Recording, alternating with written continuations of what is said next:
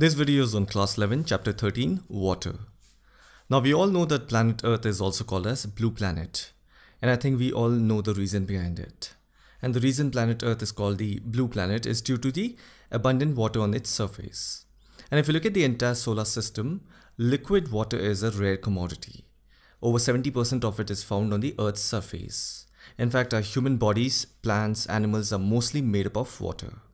And that's what makes water a rare commodity in the entire solar system. So that was a little introduction part of this chapter. We will now move ahead with the first topic, hydrological cycle. So this word hydrological cycle is known as water cycle. Can you recollect this picture of water cycle? It describes the continuous movement of water on above and below the surface of the earth by the physical process of evaporation, condensation and precipitation. So basically, if you notice, water is being reused. The same water is moving to the land from ocean and then ocean to the land. So this entire thing forms a cycle. And that is what is called as hydrological cycle. And this cycle has been happening for billions of years because the earth is estimated to be 4.5 billion years old. Hence the water cycle has been working for billions of years. And basically now it has become the most important element for the existence of life on earth. And if this cycle doesn't continue, then all the creatures on earth will not get sufficient water, and that can be detrimental to all the living beings on earth. So here it says the distribution of water on earth is quite uneven. What we mean by that is only 3% of water is fresh, and the remaining 97% is ocean water. And ocean water is extremely salty. Human body only needs a small amount of salt, and that makes the ocean water not fit for consumption. And if you look at the 3% of fresh water that exists on earth, in that 69% is found in glaciers. Then 30% is the underground fresh water that we extract with the help of bore wells. And the remaining less than 1% of fresh water is located in lakes, rivers and swamps. And another important aspect here is that many places on earth have plenty of water, while others have very limited quantity. If you look at this statistic, this is what makes water a rare commodity, and it is also highly exploited. Moments back I told you about the water cycle. So water cycle and hydrological cycle is the same. So basically in this cycle, the circulation of water within the Earth's hydrosphere is in the form of liquid, solid and gas. Now evaporation is the process by which water is converted into water vapor, which is in gaseous state with the help of heat. After evaporation, condensation takes place. In condensation, water vapor turns into liquid or solid depending on how low the temperature is. After condensation, precipitation takes place. Now precipitation occurs both in the form of rainfall, snow and ice pellets. If it is rain, then it is in liquid state, and if it is snow and ice pellets, then it is in solid state. So this is how water circulates within the Earth's hydrosphere.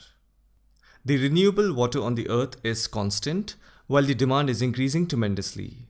Now this leads to crises in different parts of the world. Have a look at this world map. You can see the countries currently dealing with extreme water scarcity. Dark color represents the country with extreme shortage of water. Pause the video and have a look at it. Let's go to the next topic, relief of the ocean floor.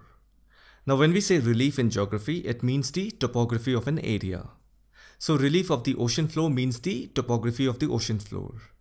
If you take a model of planet Earth and start digging in wherever you want to, wherever you are able to create a depression on the outer layer of the earth, that is where oceans are formed. So basically oceans are the Great Depression of the Earth's outer layer. Wherever there is a depression, water gets accumulated, right? That's how oceans are formed.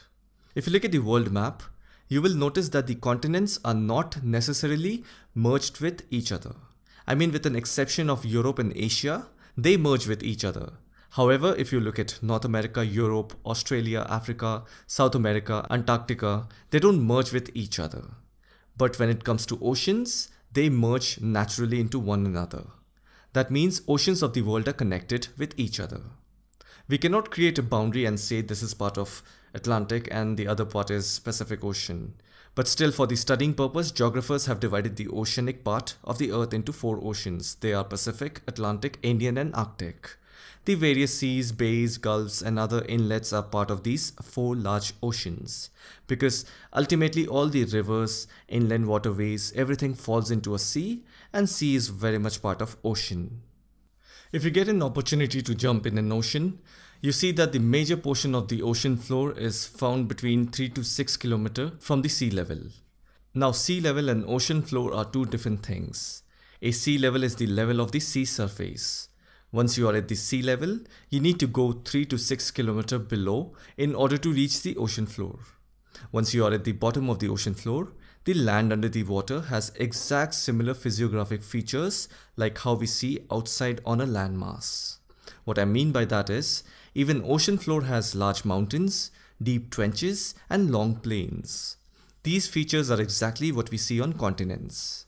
And the reason behind their formation is due to tectonic activities, volcanic eruptions and depositional processes.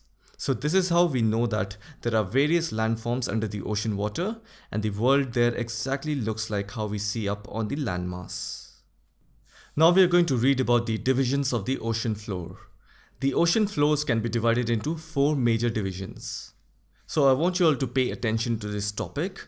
Once you know everything that is there in this topic, you will very much understand everything that is there to know about the hidden world at the bottom of the ocean.